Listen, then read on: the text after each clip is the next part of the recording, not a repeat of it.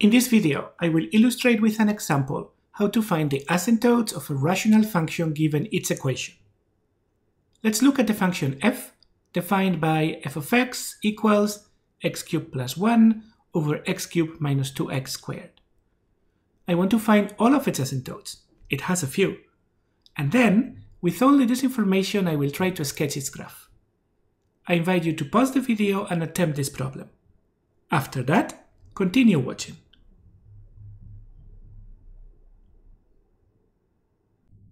First, I will look for vertical asymptotes. To have a vertical asymptote, I need the limit at some point to be plus or minus infinity.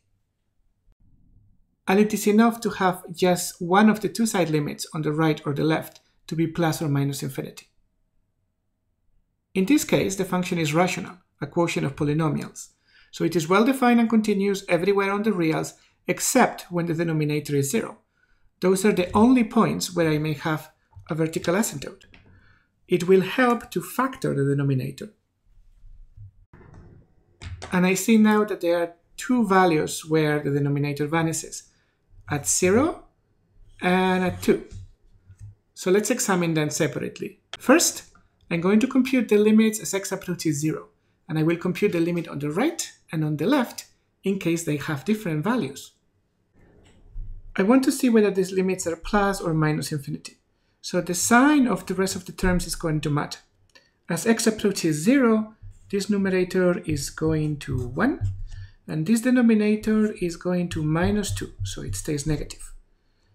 X squared is the part that vanishes at 0, but near 0, it will remain positive, both when x is greater than 0 and when x is smaller than 0. So in this case, the full function, when x is close to 0, is going to be negative, both to the right and to the left. So both side limits are going to be minus infinity. So there it is, I found the first vertical asymptote. It is the axis, the y-axis, x equals 0. But also I have a bit more information. Since I know the two side limits are minus infinity, I expect the graph of the function to look something like this near 0. I have these traces of the graph. Next, let's calculate the two side limits at 2. Now, as x is approaches 2, the numerator is approaching 9, stays positive, and x squared is approaching 4, stays positive. But this piece behaves differently on both sides.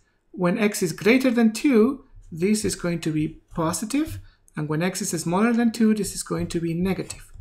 So the full function is positive when x is close to 2 on the right, so the limit is infinity, and the full function is negative when x is close to 2 on the left, so the limit is minus infinity. So I have found two vertical asymptotes, x equals 0 and x equals 2. And let's see what the second one means for the graph. I draw the second asymptote, the line x equals 2. As x approaches 2 on the right, the limit is infinity, so I expect the graph to look something like this. And as x approaches 2 on the left, the limit is minus infinity, so I expect something like this. Great, I have these traces of the graph.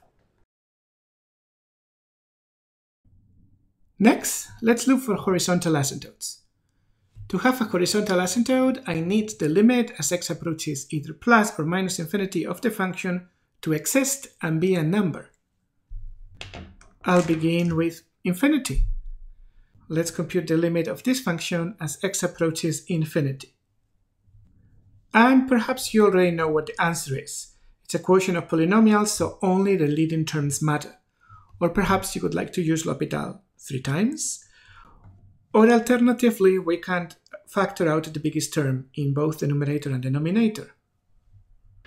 And once it's this way, I see I can cancel the x cubed, and I am left with an easy limit, because as x approaches infinity, this piece goes to 0, this piece goes to 0, and I am left with 1. That's it. I found a horizontal asymptote, the line y equals 1, and it is an asymptote as x approaches infinity. Next, we should look at what happens when x approaches minus infinity. But in this case, we got lucky because the two limits are exactly the same. This works exactly the same way as x approaches minus infinity. So this line is the horizontal asymptote as x approaches infinity and as x approaches minus infinity. This doesn't always happen, but in this case it does. Great, so I found all three asymptotes. Let's go back to the graph. I can put the line y equals 1 here. And in this case, I know this is an asymptote on both sides, but I don't know exactly what the graph looks like near it. Perhaps it approaches from above or from below, or perhaps it even crosses. So those traces are everything I have.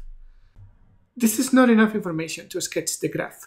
If I had to guess, the simplest one I can think of will probably look something like this, and then like this, and then like this. But I cannot be certain that is right. If I wanted to know what the graph actually looks like, I should at least compute the first derivative to see when it's increasing and decreasing, and look at the intercept points with the axis. But whatever it looks like, it needs to have these asymptotes.